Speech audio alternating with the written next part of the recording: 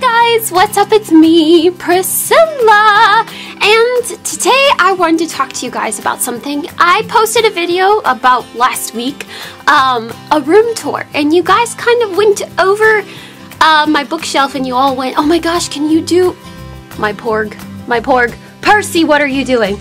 My porg is named after me.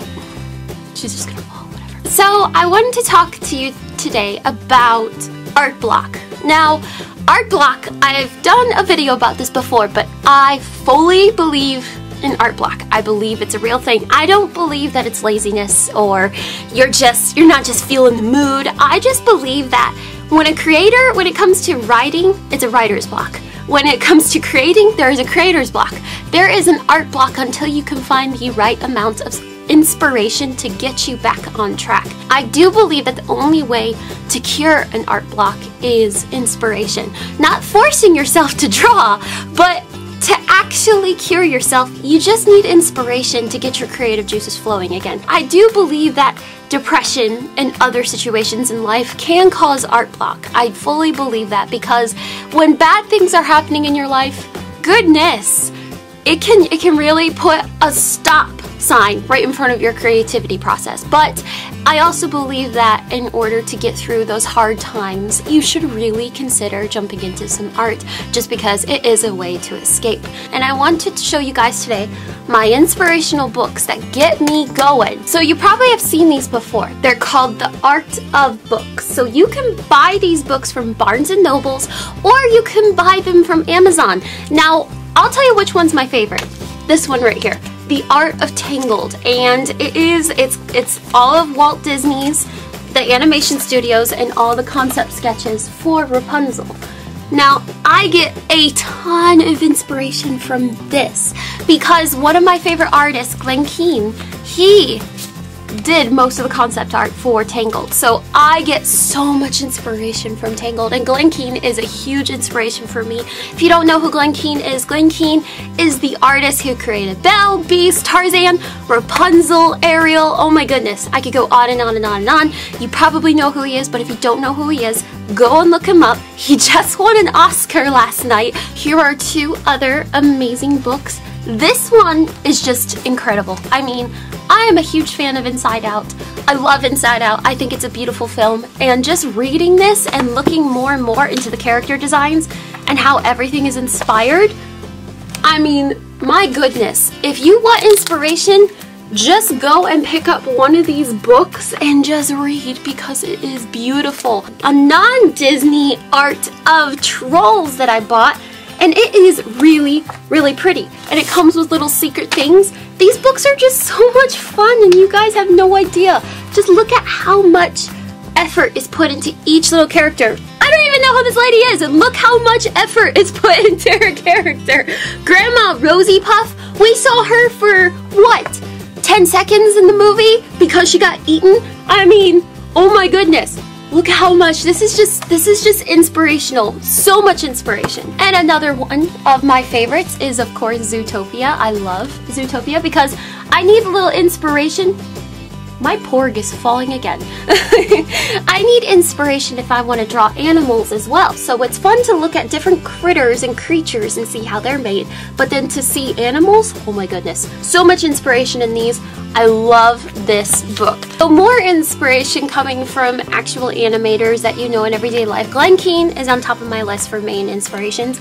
But then Tom Bancroft. Pick up these books, okay? If you see one of these books that interest you at Michael's or Hobby Lobby or Barnes & Noble's on how to create characters, pick up one of these books because these artists take a lot of time to explain things to you. Love this book. And you see, I was even taking notes from it. It teaches you everything you need to know about being an animator. And then I get inspiration from my fellow YouTubers. This is Pick Candle. Now, I told you guys I really want to doodle. And I really, really want to learn how to doodle. This book gets you to doodle. Pinterest. I know I say it weird. I say a lot of things weird. Pinterest, whatever. Anyways, Pinterest is one of my go-to places for inspiration.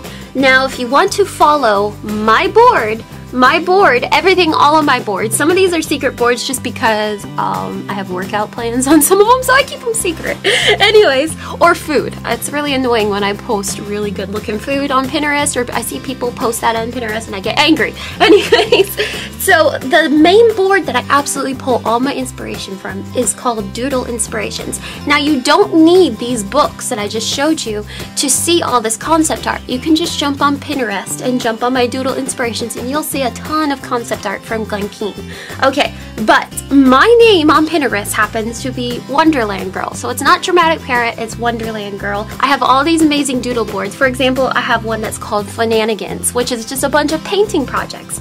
I have one for my art classes. I have one for This Board Gets Me. There's the food, there's the makeup that I keep secret. The Doodle Inspiration boards are a bunch of doodles that just go, make my creative juices just go flowing.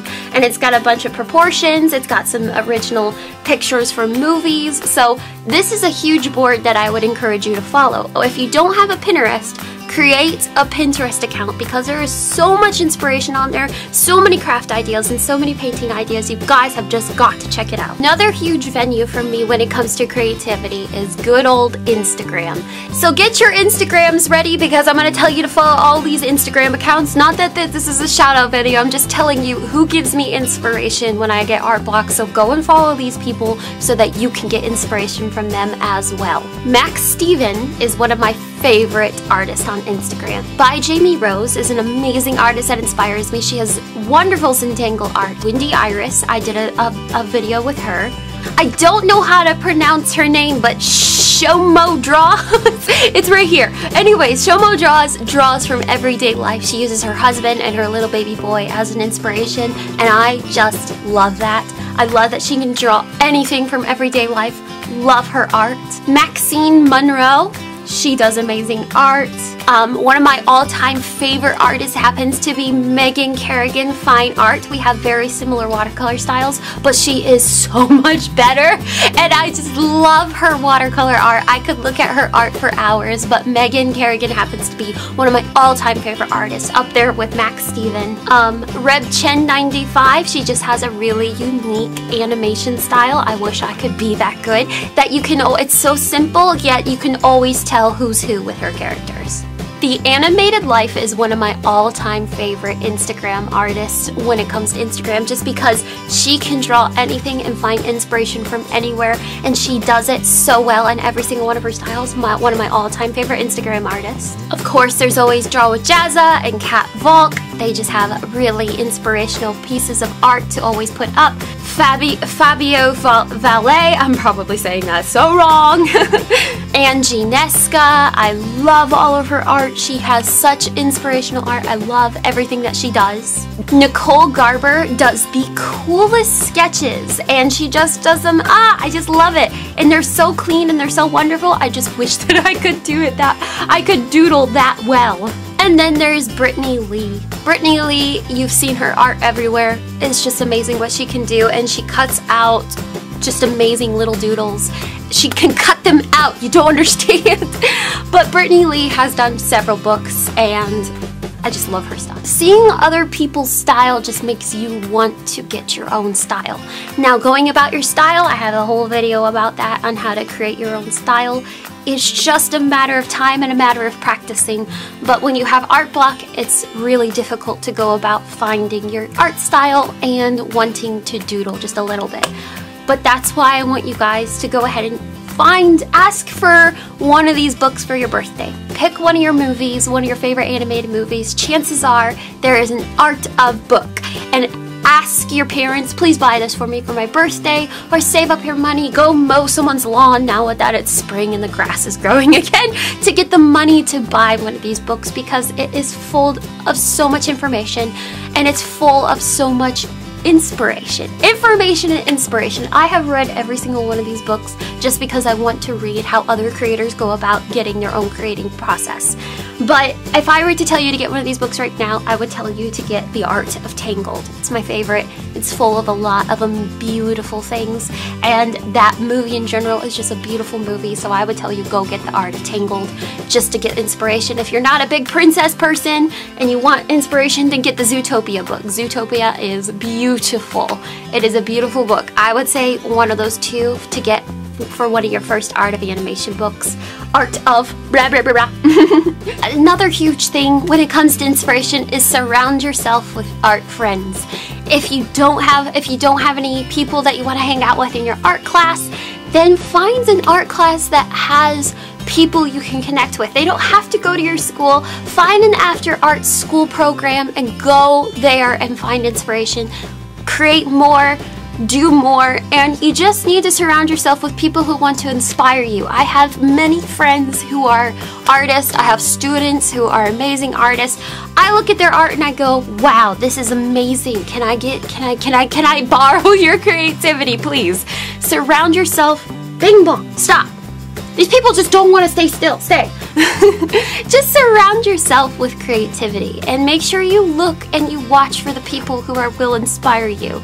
I watch YouTubers who inspire me all the time. They inspire me. They want to make me keep going, like Bailey J, Pignet, Jazza, Catwalk, Windy Iris, all there. They inspire me to keep going just because they're so talented and I just want a piece of that talent. So make sure you're watching the right kind of people. Don't watch anything negative. Be inspired and look for the positivity in fellow artists. Make sure you hit that subscribe button for more doodle videos, and make sure you hit that thumbs up if this video inspired you. Have a most wonderful day. Bye!